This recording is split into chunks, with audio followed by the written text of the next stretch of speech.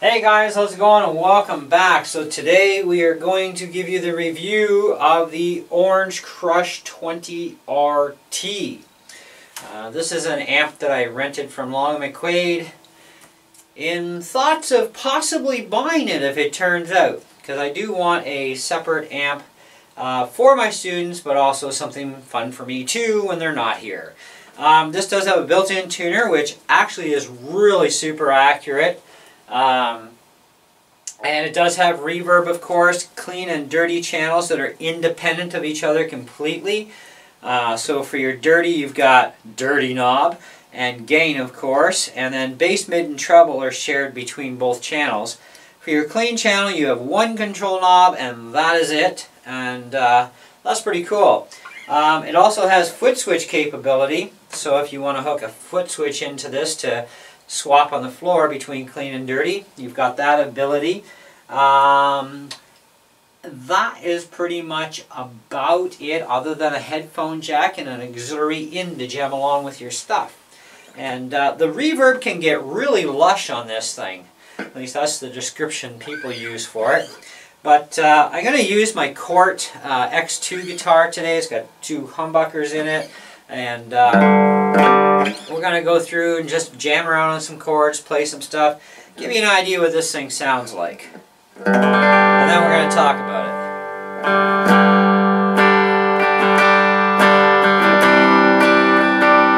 Now the volume right now is only at about 8 o'clock.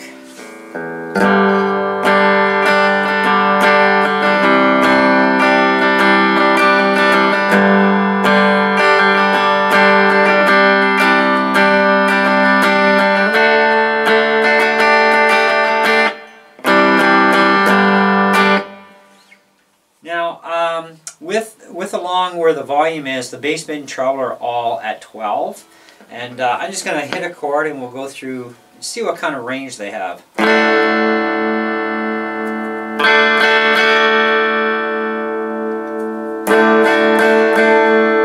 that's the treble.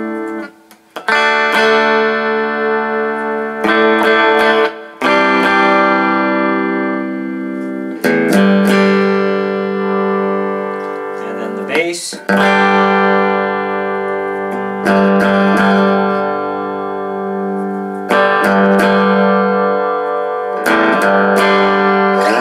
So each one does have a fair amount of range to them, so little adjustments are going to make a big difference depending on whether or not you're running pedals through this or you're just running it just by itself. You're going to find that it's going to be a lot more sensitive probably on the dirty channel, which we'll check that as well. The reverb is at 11 o'clock, so let's just crank the reverb right to the hilt.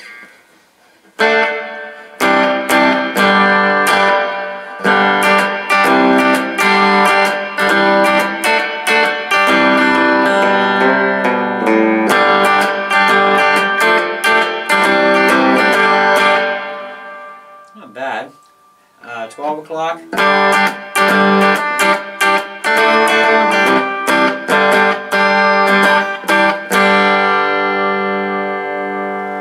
9 o'clock.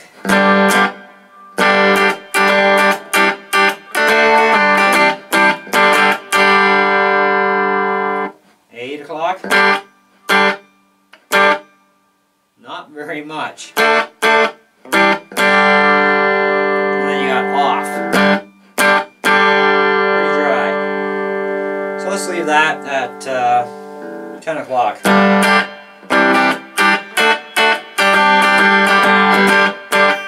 So let's bring the volume up to 9. Jumps real quick.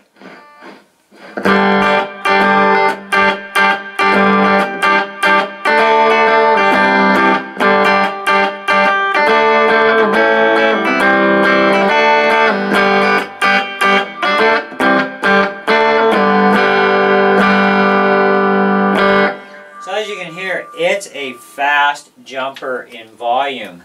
20 watts of Orange Mayhem is crazy. Just checking my guitar here because it's been a while since I touched this guitar.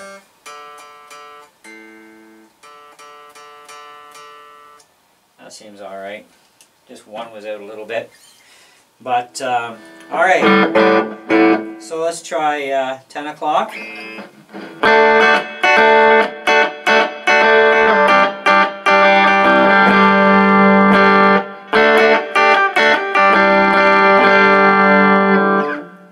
Let's go 11.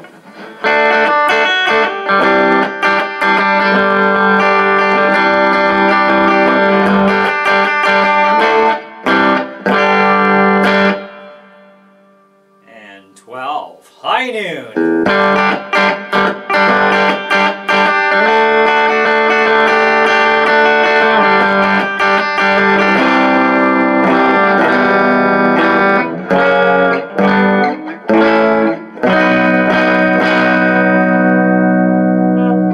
Alright, so we're going to just move her along just to 2 o'clock on the dial.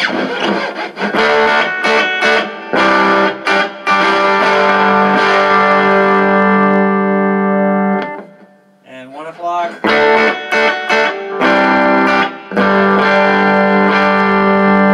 I think it stays pretty clean right up until about 1 o'clock on the dial. As soon as you hit that 2 o'clock, it starts to break up, and it's got a really nice natural breakup. So let's put that back at 2 o'clock and let's play a couple of bluesy riffs here.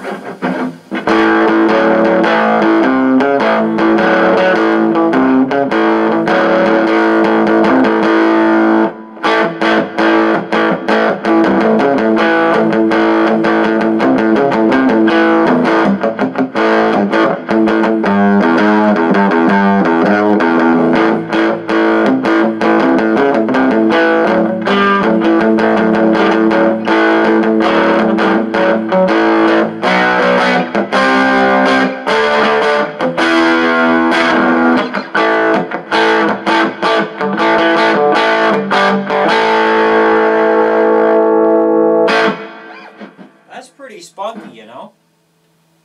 Let's go back to 11 o'clock on the dial. Let's check out the two pickups together.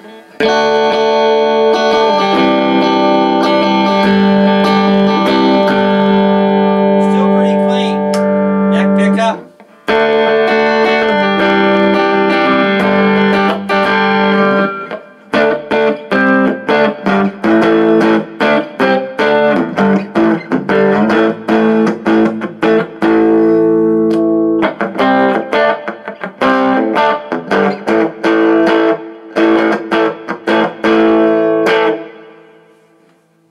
Alright, so it's time to move on to the dirty channel. I've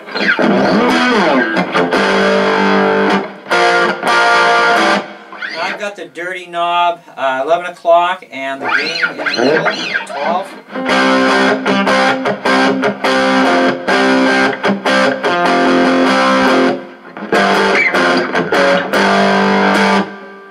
Let's bring that gain to 1 o'clock.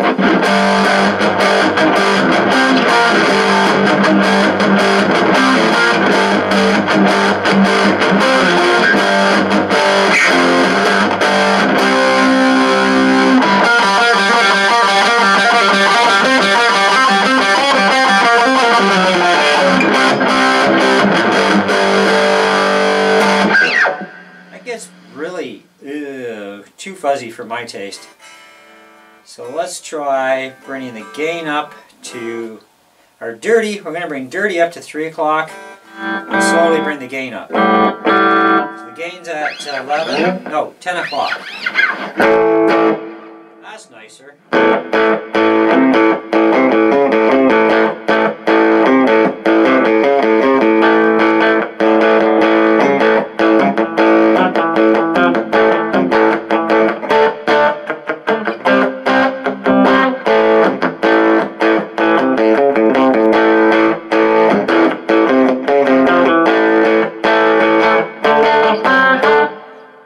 Not bad. Let's bring the gain to 11.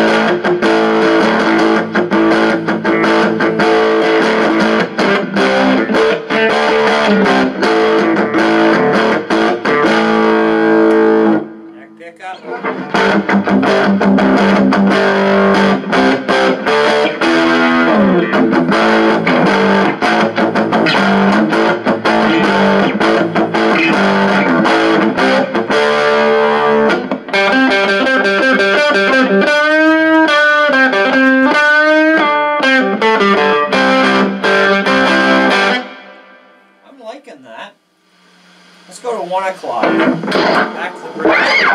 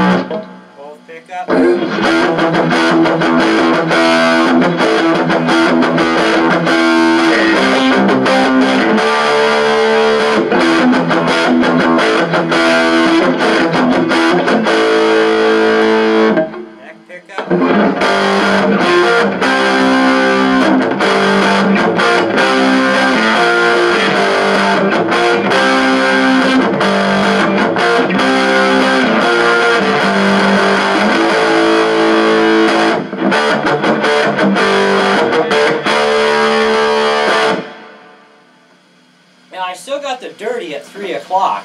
Now let's bring the gain to 3.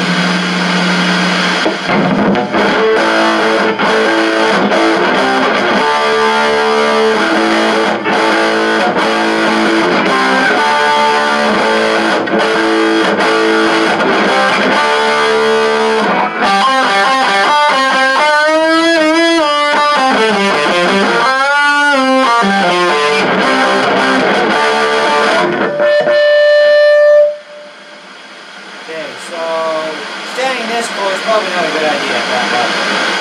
So let's bring that back. Now the tuner, the amp still runs even though the tuner is on.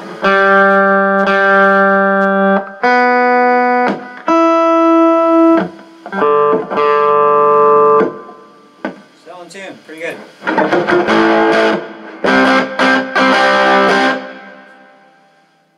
Now, at first I was playing with this amp, I was like, oh, how am I going to get a good crunch tone? Because that's horrifying when you go the opposite way. So if we go back the other way, and we turn the gain up to half, there,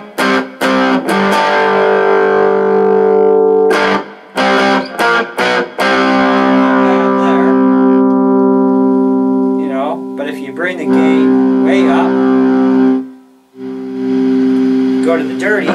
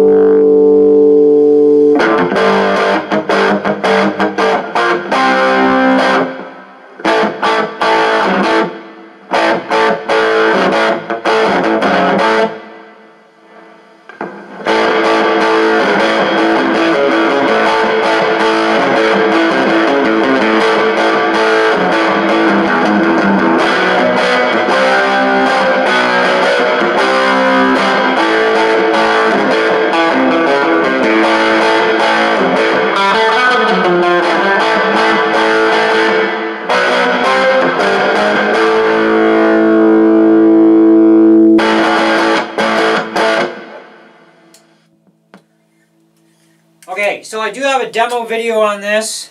where I did the main demo, no review. I want to do a little bit more of a demo for you guys now that I've also been more acquainted with the amp. Figured out how to make that sound that I prefer, because that over fuzziness that you can dial in is just horrifying. It almost makes it sound like the speaker is like destroyed when it's not, eh? And so it's kind of like, well, we gotta clean this up so we get it punchy and crunchy, you know. And yeah, definitely you dial things in and you can get a lot of tones. Now I was messing with bass mid and treble on the dirty channel too, like I said I would. I think overall, I mean, this amp sells for about 260 bucks brand new. This was one that's a rental, so if I do want to buy it, I'll have to find out what the price is, because you know, you can buy used gear or rented gear for a couple bucks less. But I'm going to talk to them about it anyways, because it is a nice little practice amp. It has got a lot of snot in it, you know, like for 20 watts, and it's a closed cabinet as well. I don't think I showed the back end of this amp, but there's the back end. So all you've got is your foot switch, your power in, power switch, and of course your other top controls up here, you know. It's got an 8-inch speaker in it, voiced really well, and for something with a sealed cab, this thing really puts out nice. Like, it's got a good clean sound. It doesn't really start to break up until after 1 o'clock on the clean channel, which is good, so you can get a lot of output, still staying with a clean tone. The built-in tuner is great, and the built-in tuner is very accurate. I've watched a number of videos between, well, there's not much actually on the RT20, but there was a lot on the 12-watt version. But even what I did see on the RT20 and the others, a lot of people think that the tuner is really not that hot, when really, I mean, my tuner I use for my guitars is actually this red Snark, okay? And it's a really super fast and super accurate version of the Snark tuners. It's got the latest software in it, etc., and it is really accurate.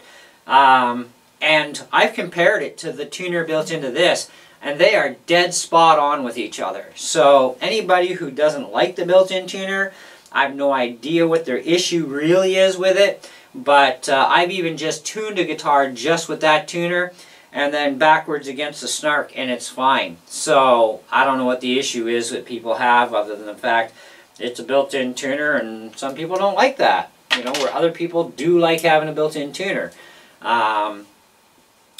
Anyhow, overall, I would have to really definitely say that this is an amp that's worth getting if this is what you're after, right? It's not very big in size. It is an 8-inch speaker. It's 20 watts of power, which is quite loud and quite clean. Even when you dial in on the dirty channel like I did, where it was nice clean dirty, not that over distorted dirty, that's a really nice dirty tone. So once you dial stuff in, it's awesome. And the built-in reverb is a huge bonus, because even the 12 watt does not have a reverb in it, which was one thing that kind of turned me off about the 12, other than the fact it's a 6-inch speaker. And it didn't sound quite as good as this one. You know, this one sounded way better. And so I had left that music store, went back to Long and McQuaid, and I said, you know what? Bring me in one of the rental units to try out. And, you know, if I like it, you know, I'll likely buy it. I really think it's worth the buy. And, you know, just having it here just for the students to bang the daylights out of.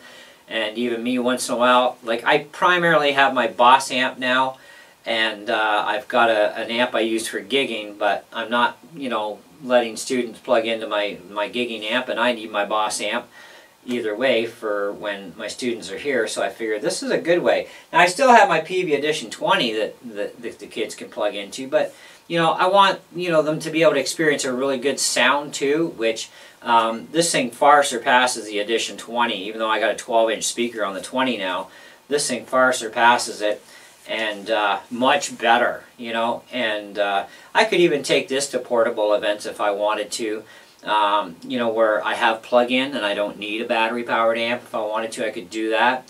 I could use it as a separate amp and just use my trainer amp as a as just a microphone setup, and maybe even plug somebody else's instrument into it or whatever type of thing. You know, it does actually save having, you know, a pile of mixing equipment with you, but I do like it. I really do like it. I'm definitely going to consider it very seriously. I still have this thing for a couple of weeks, and I'm going to play with it some more, and I'm going to go through it on all of my guitars and see, you know, how many of my guitars sound just as good as that Court. And that Court, by the way, has a set of what is it, $12 Zebra pickups in it. Like, not kidding, 12 bucks. I got them from China, from Banggood, and they're supposed to be like a vintage Zebra pickup, kind of like a Les Paul pickup. And they are really nice. Even on my Katana amp, those pickups are just awesome. You know, so not bad for 12 bucks. And they sound great even on this amp, so that's very impressive. So quite happy with that, and it's loaded with a lot of good features.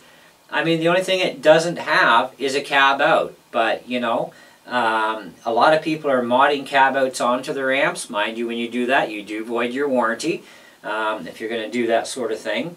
But I think even just as it is, I think it's pretty cool. So now, as far as playing along with a band goes, I see no reason why this thing cannot work for you in that capacity.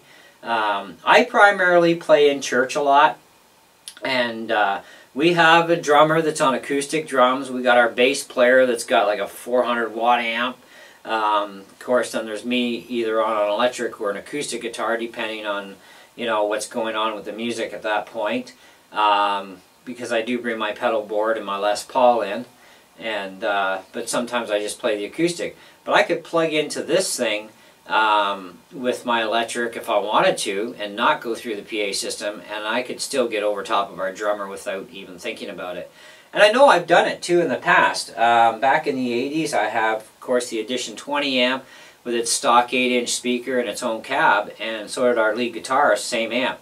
And we had no problem getting over top of the drummer, you know, I mean, and we were like in a much, I think our space was, well, it was double the size of this, you know, and this is 10 by 11, this room, so double that, at least, if not slightly bigger. And we had no problem even with all of us in there, and we still got over the drummer. And that was with, like, you know, what, 12 watts I think the RT20 puts out, and this is 20, you know, so that's quite a bit, you know, difference. So now I wouldn't suggest playing out in the park with something like this unless you were going to mic it up.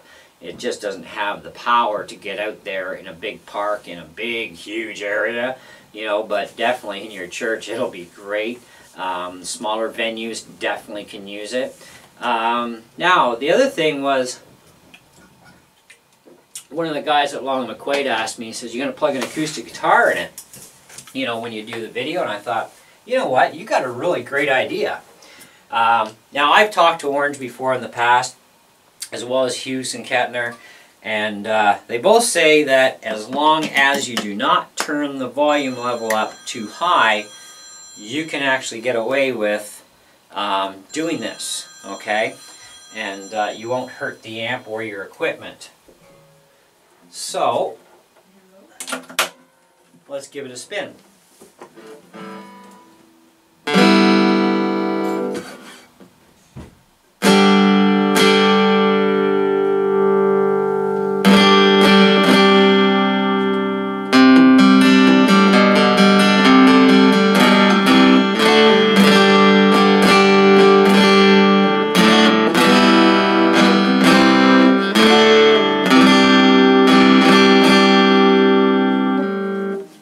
That's a win, guys. So I give this an easy 4.5 out of 5. Definitely a great buy. Check out Long and McQuaid online, or go into one of their local stores if you're in Canada. Hey, Amazon has these things if you're not in Canada. So does many other music stores all around the world. So do check one out, and for yourself, and if you like it, hey, buy it, because I think it's a great buy, and it's a great little practice amp too. You know, and it can get really quiet or it can get really obnoxious. So anyhow, thanks for watching, guys, and we'll catch you on the next one. Ciao.